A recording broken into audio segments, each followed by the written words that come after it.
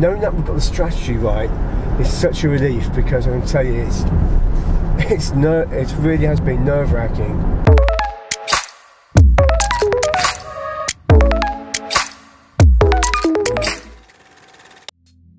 First ever watch going to the Bahamas. But that's our 45th country now we've sold to.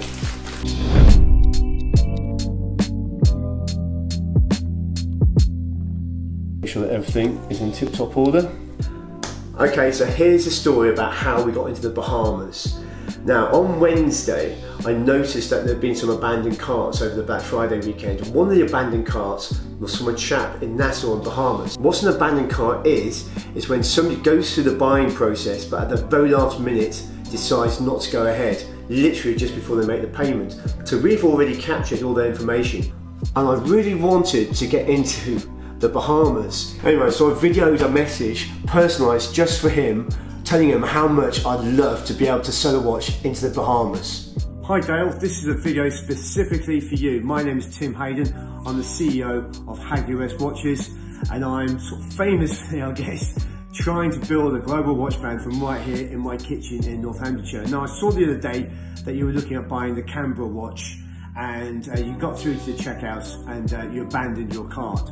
Well, I would really love for you to have a Hagley West watch, because I can see that you're in Bahamas. Now, I've never recorded a message like this before for anyone who's abandoned a cart, but I've never sold a watch into the Bahamas, and I'd love you to be the first customer. He watched the video, and straight after watching it, he went onto our site and purchased a watch. So we now have the Bahamas as our 45th territory. I'm putting a handwritten card just saying congratulations for being the first ever Hagley West owner in the Bahamas. So I'm going to put that in with the watch. Tim, I was wondering, why are you covered in blue paint? I was decorating Henry's new bedroom at the other house this morning. I've come back, I've got these watches to get out straight away, so I haven't got time to stop. DHL man is going to be here any second, and I need to have all the orders ready. Yeah, see you next week. Cheers, bye. Well, Black Friday we didn't sell as many units as I'd hoped to sell, but it's been really encouraging. We just got all the data back, and it's been quite incredible. A third of all our sales came from paid advertising. A third came from our email marketing, which includes sending links out on this HW Journey videos.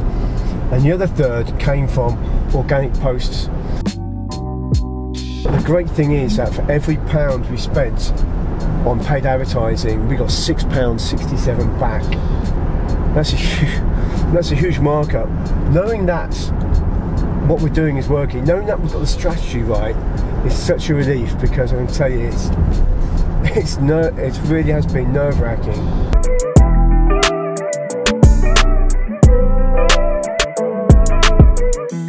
So straight after Black Friday finished, I decided to start up a December sale, like a back-to-back sales. Now, this is not normal practice. It's a complete and utter punt. We're going to retarget all the people that engaged with us on the Black Friday event, and also build new audiences. One of the things that we need to do as a small business is take the risks now while we're small. We can't take the risks when we're big, because then we could lose loads of money. It's too high risk.